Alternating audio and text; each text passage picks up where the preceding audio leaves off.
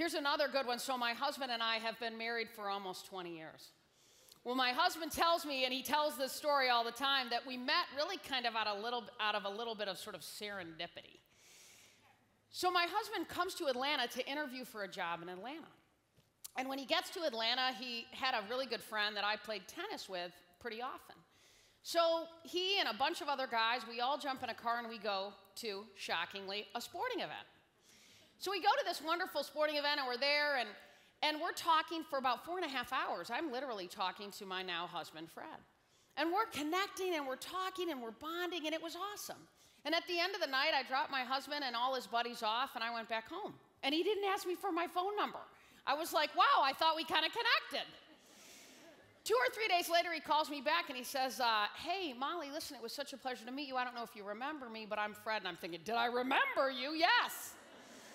He said, listen, I think I got that job and I'm going to be moving to Atlanta and I'd love any advice you might have on, great places that I could live. And I said, well, where's your office? And he tells me, and it's about 2 miles from my apartment complex. And I said, well, and I rattled off 4 or 5 different apartment complexes, one of which, of course, was mine. So he moves in next door to me. I'll never forget the moment I'm sitting on my couch in my apartment and my phone rings and my husband calls and he says, hey, listen, I'm so excited. I got that job. I'm moving to Atlanta and I'm living at your apartment complex. I said, wow, that's awesome. I said, what apartment are you in? And he said, I'm in 5306. And I went, oh, well, I'm in 5307. I thought, well, this is going to be convenient.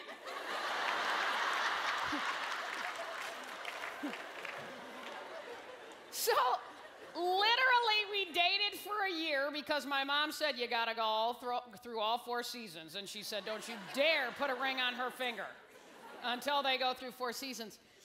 But 20 years later and 3 beautiful girls, the truth is, had he not lived next door to me, I'm not sure that would have worked.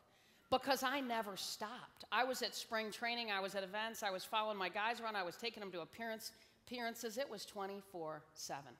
And I might have missed that opportunity, that moment, had he truly not been right there.